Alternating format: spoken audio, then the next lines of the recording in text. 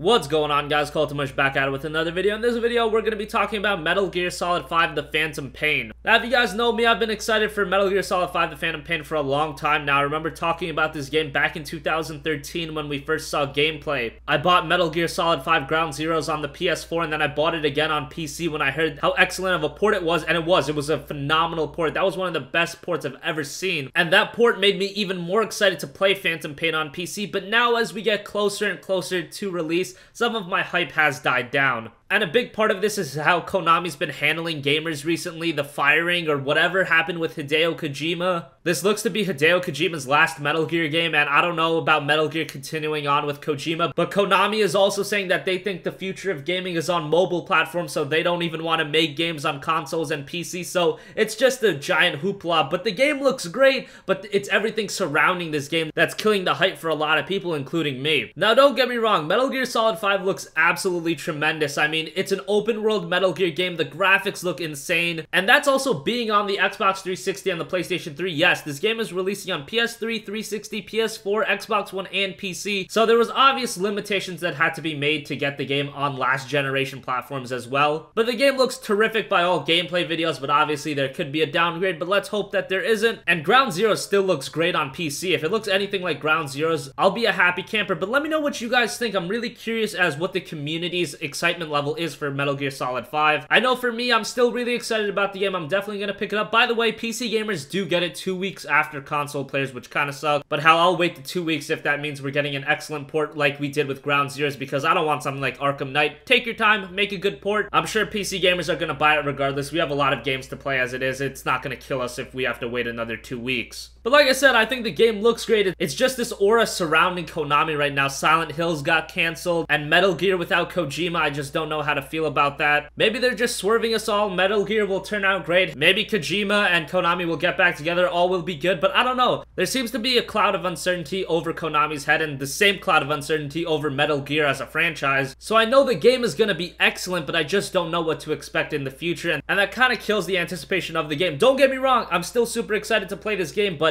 not to the level I was in 2013 and earlier on in 2014. So let me know what you guys think. I really want to know what the community's opinion is. Especially let me know if you guys played Ground Zeroes. Let me know if it worked great on your machine, because on my machine, that game ran flawlessly. So let me know what you guys think in the comment section down below. As always, guys, have a great day, and I'll catch you guys next time. Peace.